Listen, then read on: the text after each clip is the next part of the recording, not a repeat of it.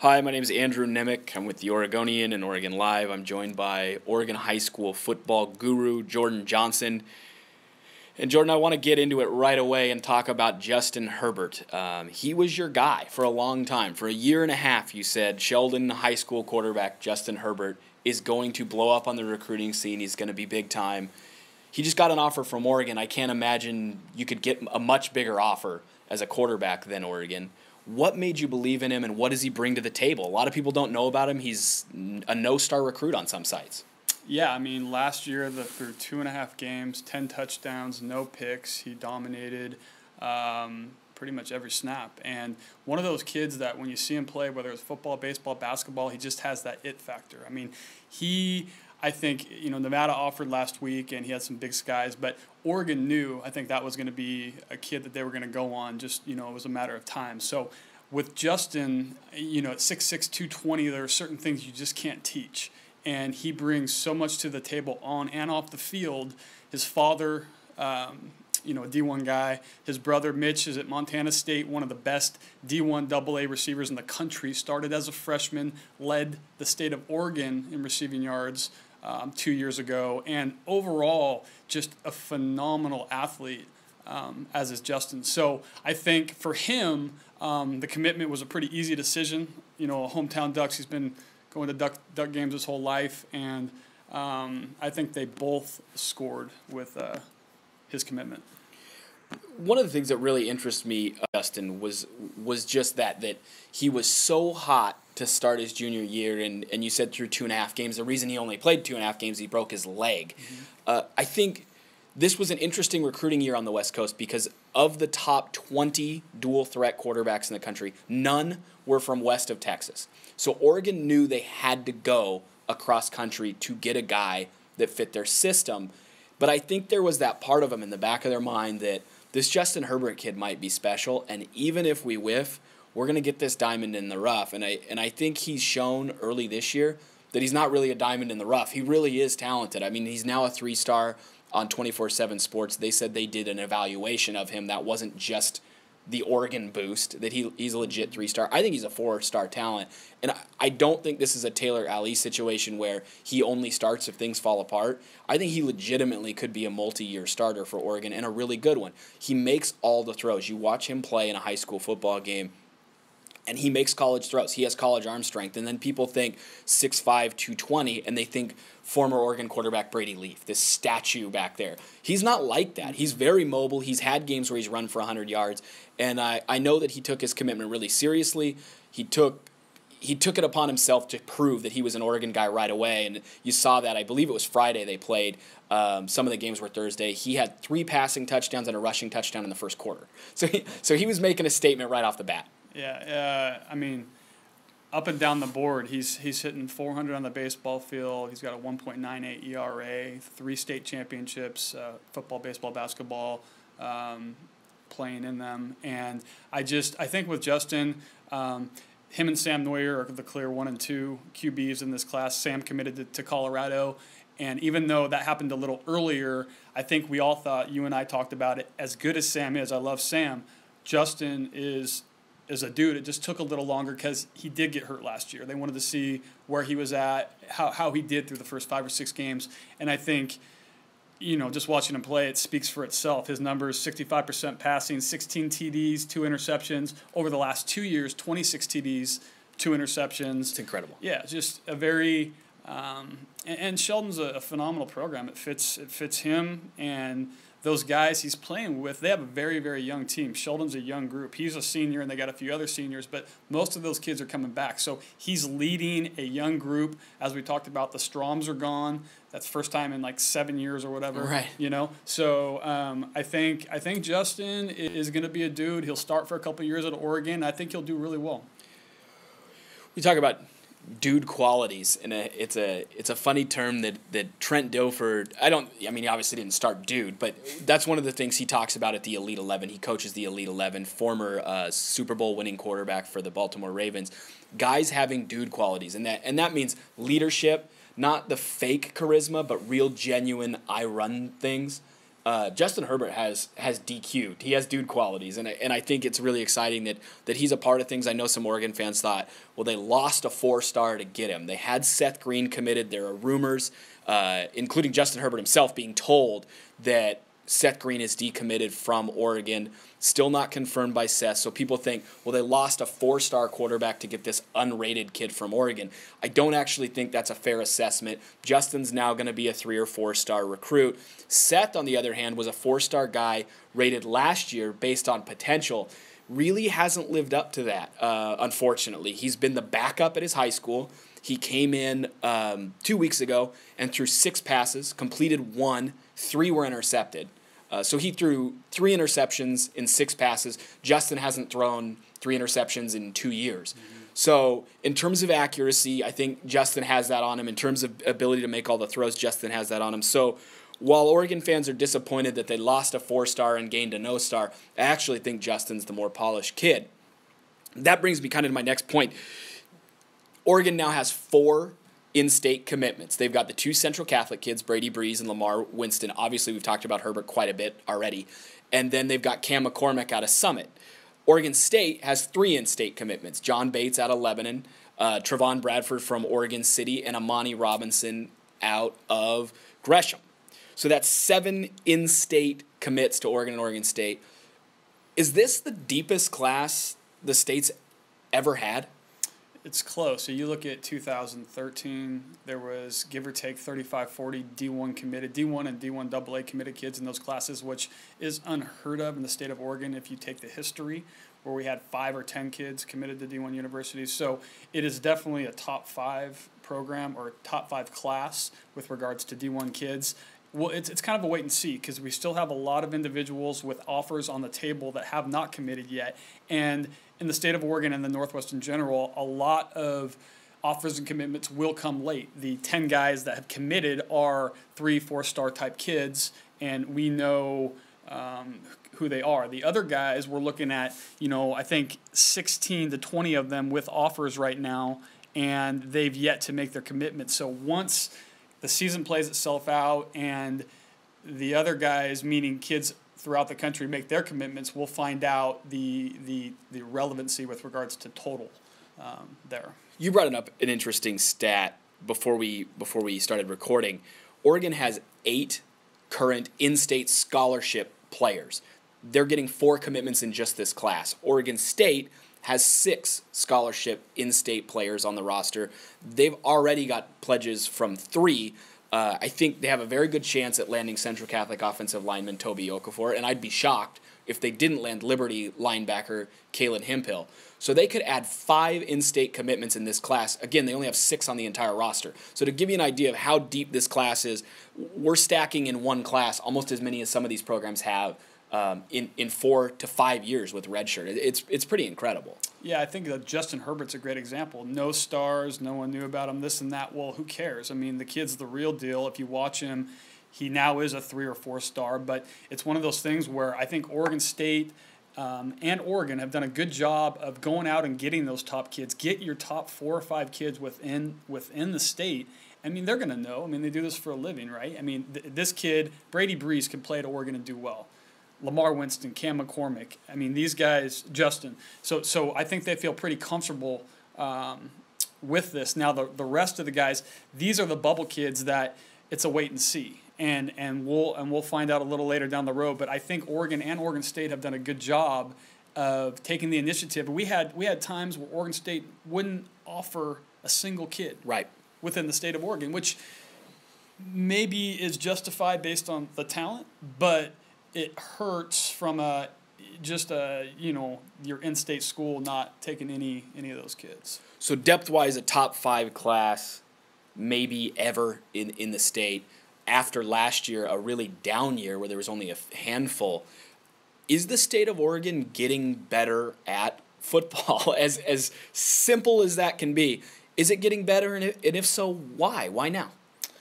I think it's a great question. I would say yes. I think with regards to off-season activity, tournaments, players doing things to get themselves promoted more out on the 7-on-7 circuit at national events, I mean, that helps. This day and age, you got to get yourself out there. It's just the way it is, and we are seeing kids put in the time and make themselves relevant on a national stage. Brady Breeze was the first Oregon kid ever named first team all-tournament at the National 7-on-7 tourney this last year.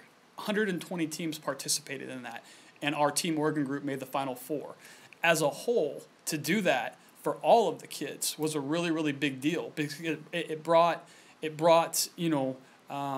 justification as to who we are in the Northwest. Look, this Oregon team made it to the Final Four, losing to defending national champion Bishop Gorman among 120 teams. And these are kids out of LA, Texas, Florida. I mean, very, very, very talented kids that people already know about. So I think to the kids and the families' credit, these people are doing a great job getting out, putting themselves out and saying, look, I can play with anyone. I'm going to go out and do this. And I think, both the kids and the families should be commended for that. I think, too, it builds on itself in some ways. You've got now Steve Pine, who's had a number of kids go to the Pac-12. So a number of Pac-12 programs are familiar with him and his program. And I think as it's grown, more and more coaches now have connections with Pac-12 programs that say, hey, give this kid a look. And those programs are more willing to say, okay, because they've given him a player before. So Tigard's got those connections. Central Catholic has those connections. Lake Oswego. Sheldon now has those connections. Having that establishes a rapport with coaches and establishes a trust with college coaches where they're more willing to say, if this coach tells me this kid's a Pac-12 player, I'm going to watch his film a little more carefully. And I think that's helped too. Absolutely. Don Johnson would be a prime example of that. He now is the Madison head coach. Last year he was at Evergreen in Vancouver. Got out 5 D1 kids just last year. And that's from a team that went 2-7. So 5 Division I kids from a 2-7 team in the Northwest. He is an individual. His father's been with the Chargers for the last 12 years. He was a D1 guy, All-American. He knows when he picks up the phone and calls some guy, he's not going to blow smoke. I mean, he's telling these guys, look, I got a kid for you. So it's the individuals that you just mentioned and guys like Don Johnson that are doing a great service to these kids and families and really helping put the Northwest on the map. And to your point earlier, you had said that tournaments were so important, and I think there is definitely a level where that is. And you look at a perfect example is Trevon Bradford out of Oregon City. Really fast, really elite quickness for the state of Oregon, and I think he got a little cocky, and I think he would say he got a little cocky during his junior year and took some plays off, it seemed like, had some quarters where he wasn't as consistent, and I think he thought he was elite. And he went to some of these national camps and realized that wasn't going to fly. Just being fast, just being quick wasn't enough. And I talked to him this summer, and he said he was in the weight room at 5:36 in the morning, 5 days a week. It shows he's added 10 or 15 pounds. He's improved his route running. He's catching the ball away from his body instead of letting it get up in on him and fight him a little bit. All of that has made him a much better receiver, and I don't think necessarily that he learned those skills away from high school football. He just focused on them more because he realized he wasn't going to be able to get away with it in college. And I think that's a huge piece too, is these Oregon kids, maybe Oregon's not as good as California and Washington. It's probably not. It's not.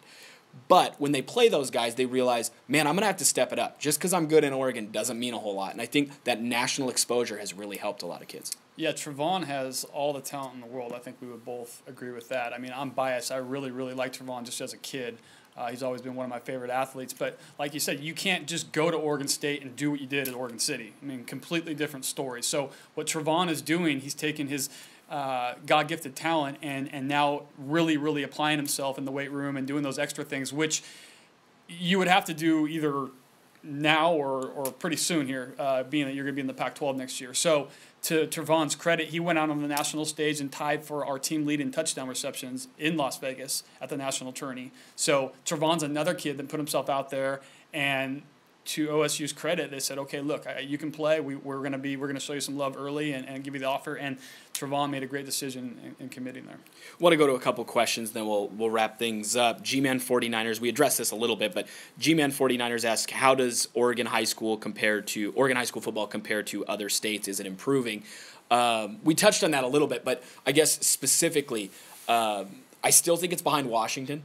I think Washington has a deeper pool of prospects, it seems like. I think the elite talents are now fairly equal from Oregon and Washington, although they have the number one kid in the country this year at quarterback, Jacob Eason. So this is a bad example for that. But I think in general, Oregon's elite and Washington's elite are similar, but the depth is a little better in Washington. They still don't compare to California, but I think they're getting more national respect. You're seeing more of the number one ranked 6A team being rated in the national top 50. That's happening more, meaning the depth at these elite programs is getting better.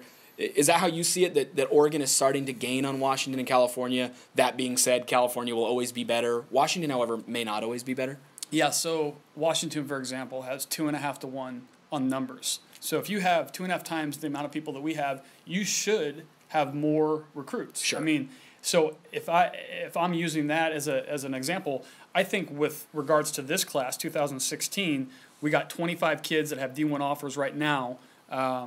We are doing very, very well in comparison to Washington based on the numbers. So I think it comes down to how many people do you have to select from, right? Right. Central Catholic being nationally ranked the last couple of years, us having teams in the polls like that. I think it all brings incredible relevancy to Oregon, and when you break it down by numbers, overall, I think we're doing pretty well.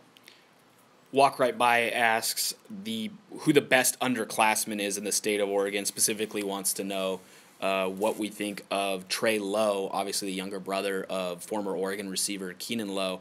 The best underclassman is a debate we've had on a previous podcast.